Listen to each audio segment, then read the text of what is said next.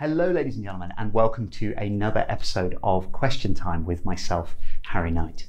I'm going to be having a look at some of the comments and questions that you guys have left us in various social media posts over the last couple of weeks. I hope the conversations that we're going to have around them will be interesting for everybody. So my first question today comes from Javier Bustinza. Javier, I hope I didn't butcher your name too badly. But Javier was asking about what would happen if you took two boards and you had one at 6'8" and one at 5'8", but otherwise they were identical, same sort of outline and width and thickness and volume. How would those boards differ when they were paddled or surfed? And the real simple answer to this is that it's basically impossible to do that.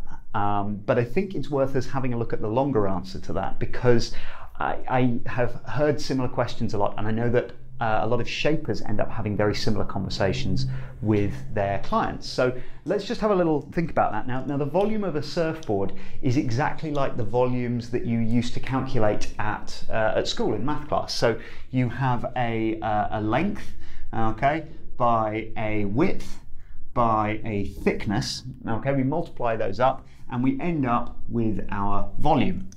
Now, a surfboard is a pretty complicated shape to do this to. It's not a nice cube. Now, in fact, with modern boards designed on a computer, it's pretty easy for the computer to figure it out. But you said 6'8" and 40 litres, which is a pretty standard length to volume ratio for a performance shortboard shape. So I went online and I found a board where there was one model that was 6'8" by 20.5 wide by 2 3/4 thick, and that volume was 40 litres.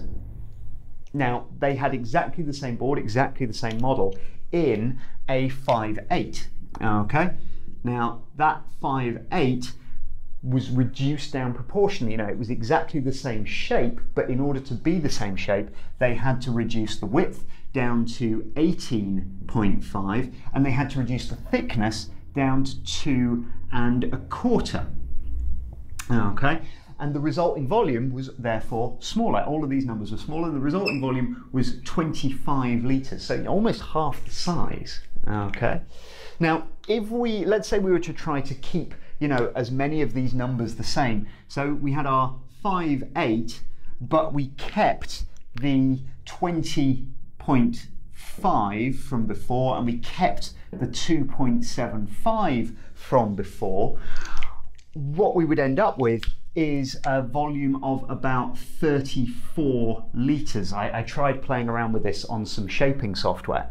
Okay, now if we were to try to retain the 40 litre volume in a 5'8", okay, without adjusting everything too much, so we'll keep as well the 2 3/4 thickness, we would have to take the volume we'd have to take the width all the way up to 24.5, and by this point this surfboard is starting to look like a sort of comedy cartoon character that's blown itself up into a big balloon.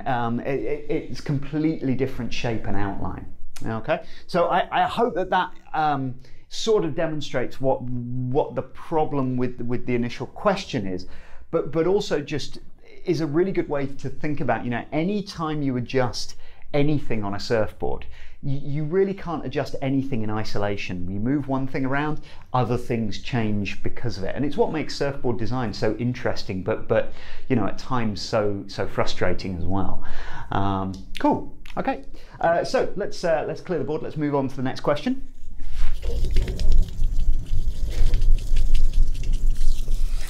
All right, so our next question comes from somebody who wanted to remain anonymous, but they were asking whether they should be concerned about the change in buoyancy as they move from saltwater into freshwater. And this is a fantastic question. With more and more people surfing wave pools and river surfing becoming more popular, we're seeing more and more people using their boards in fresh water. And you hear all sorts of different comments. So I thought we could dive into the details a little bit more. Okay, now the buoyancy of an object is all to do with how much water we displace when we put that object in the water and the weight of that water. So when we talk about fresh water, okay, let's get the fresh water up here, okay, versus salt water, there is a difference because of the added salt. The salt water is a little bit heavier. Now we know that water, you know, in general, we talk about water being about 1 kilogram per litre. But if we're going to get more pedantic about it, you know, fresh water is about 997 grams per litre. Okay, so it's 3 grams lighter than our 1 kilo. Salt water varies depending on where you go. The salinity of different oceans and seas is different. But a good average is about 1,024 grams per litre, so 24 grams over our kilogram. The range is about 1,020 to 1,029, so it's, you know, 1,024 will do. So there's our weight of water. Now let's think about when we put our surfboard in, okay? So let's take a 30-litre surfboard, okay? So a 30-litre surfboard, we drop it in the water, and our fresh water is the displaced weight of that fresh water is going to be 29.9 kilograms, okay? And that's going to produce an upward buoyant force of 29.9 newtons. Our salt water, the same board dropped into salt water, is going to produce 30.7 kilograms per kilograms of displaced water. Okay, so that is a difference. Okay, we've got it's about a 2.6% difference when I round the numbers. So 2.6% difference between fresh water and salt water, which is not insignificant. But if we to put that into perspective, so our 30-litre board, if we were to be able to adjust our 30-litre board to compensate, we would have to make the board 30.6 litres. Okay, now that is a very, very small difference when it comes to a surfboard. I am told that you know, top-level CT pro-level surfers can feel half a litre of difference. You know, if you shape two near enough identical boards and they're half a litre difference, they can feel it when they get in the water. I think for us layman surfers, we're very, very unlikely to feel half a litre of difference. Okay, it's really not going to be huge. Another way we could contextualize it is I'm about 80 kilos, okay? It's about 180 pounds. Let's put some clothes on me for decency. Let's add in the weight of the surfboard as well. Let's say 85 kilograms, okay? So if I'm 85 kilos, then again, this 2.6% difference we're talking about 2.2 kilos, okay? Of difference in my weight would be the same variation. Now, although that sounds like a lot, that is well within the normal daily fluctuations of an adult human. Okay, we all fluctuate easily by 2, 3, even 4 kilos. Just as we eat, we drink, we go to the bathroom, we sweat, our weight will easily fluctuate by that much. And it's why they tell you should always, you know, if you're weighing yourself, you should always weigh yourself at the same time each day, is because of this fluctuation. Okay, so is there a difference? Yes, there is. Should you be worried about it? No, I really don't think so. You know, if you are going to be surfing in rivers or in pools on a really regular basis, you know, sure, add half a litre of volume onto the board. It's not going to do you any harm. If you're going to be jumping back and forth between the two things, no, I don't think you need to worry about it. You don't need to get another board to compensate for that. Now, I will put in the caveat that I know a lot of wave pools and wave parks are recommending to their customers that you ride a slightly bigger board, and sometimes this is given as the justification. I think it's a lot more to do with the fact that everything else is different. You know, the whole environment's different, the mechanics of the wave are different, the timing and the technique for paddling and catching the wave is different. And you're paying for every single wave. And the guys that run the parks don't want people to miss waves and go away unhappy. So the easiest solution for them is to just tell people, ride a bigger board, ride a board that's a couple of litres bigger, and then everybody's happy. It's a nice, easy solution. But there we go. I will add that, our general rule when we're coaching here is, an extra litre or two of volume is never going to do you any harm, and in most circumstances, it's going to do you a lot of favours. So there's that little caveat. All right, I hope that was interesting. Let's move on to our next question.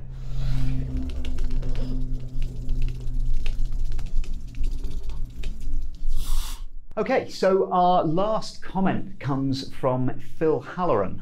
Phil, again, I hope I didn't butcher your name too badly.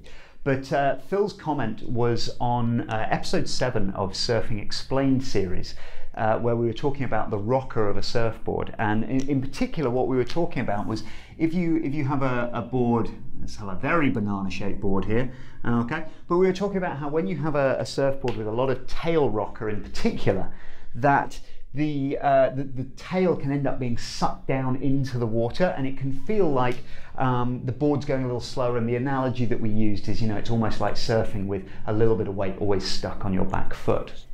Now, Phil pointed out that he wasn't totally sure that any low pressure underneath the tail would be sucking the tail down, and that it might well be actually caused by extra lift here in the middle of the board, pushing upwards, and the board then pivoting, and that's what makes it feel that way. Now, Phil, I would agree with you to some extent.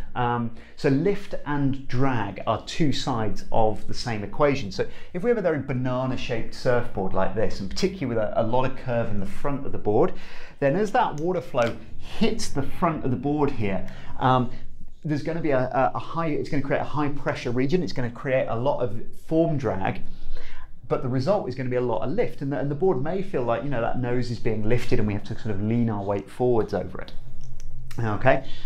However, we also see the same effect if we look at, real classic log nose riding longboards. We often see boards that have a very, very flat rocker, almost no rocker, but then a kick in the tail, like this, okay, where the tail rocker kicks up quite exaggeratedly, and we'll see the same effect of the tail being pulled down into the water.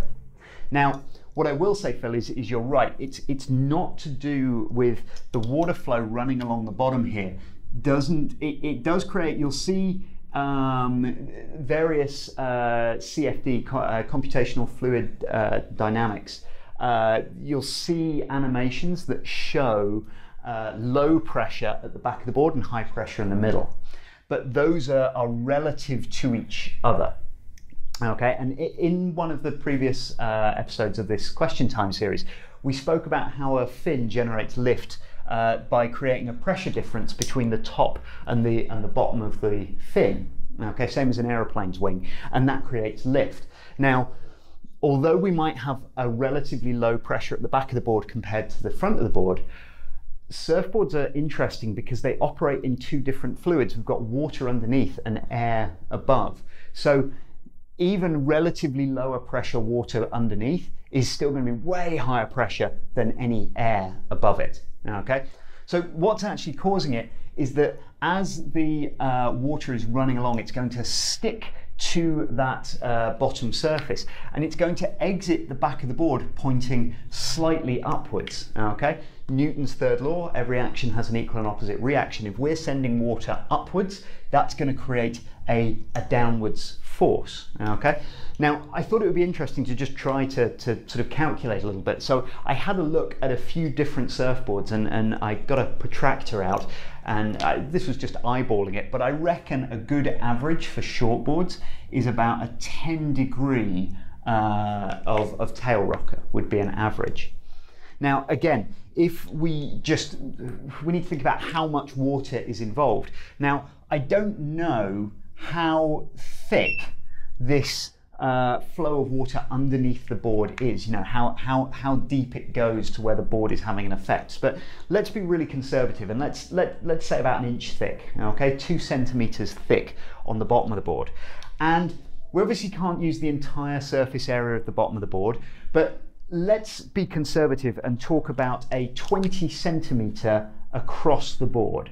Okay, that's about half the width of a standard shortboard. So again, that's fairly conservative. So we've got 2 centimetres thick by 20 centimetres across. And then I just want to think about 1 meter's length of the surfboard. And you'll see why in a second. But if we times that by 100 centimetres, 1 meter, we end up with a volume of 4 litres of water.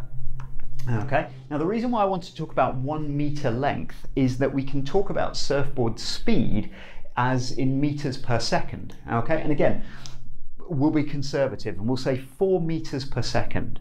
Okay, at 4 meters per second, that's about 9 miles an hour, that's 14 kilometers an hour. That means we've got 16 litres, okay? If we're doing 4 meters per second, we've got 16 litres of water passing through the bottom of the board every second. Going back to our previous equation, that's going to be about 16 kilograms of weight of water running along the bottom of the board and being pointed upwards at 10 degrees. Now, if we think about that, we are very quickly going to exceed the abilities of my mathematics. I'm afraid I did try to learn, but figuring out vector components was just a little bit beyond me. If there are any mathematics students out here that want to have a little go at figuring out the power of, the downward force of that, I would love to hear the answer. So yeah, over to you guys. But suffice to say, what I did find was a couple of papers where they were looking at thrust vectoring on fighter jets. And where they can angle the nozzles up and down, it's normally actually by about 10 degrees, and it made a huge difference to lots of aspects of the airplane. So I can only assume that it would also have a fairly big effect on our surfboard. So yeah, I hope that's interesting, Phil. I hope that is sort of an interesting continuation of the discussion. If anybody has any comments or feedback on anything I've said today, throw it into the comments. I'd love to hear it. And if anyone has any questions, always just leave them in the comments underneath our videos. And if I can get around to them, I will do. For now, from me, take care and see you next week. Bye-bye.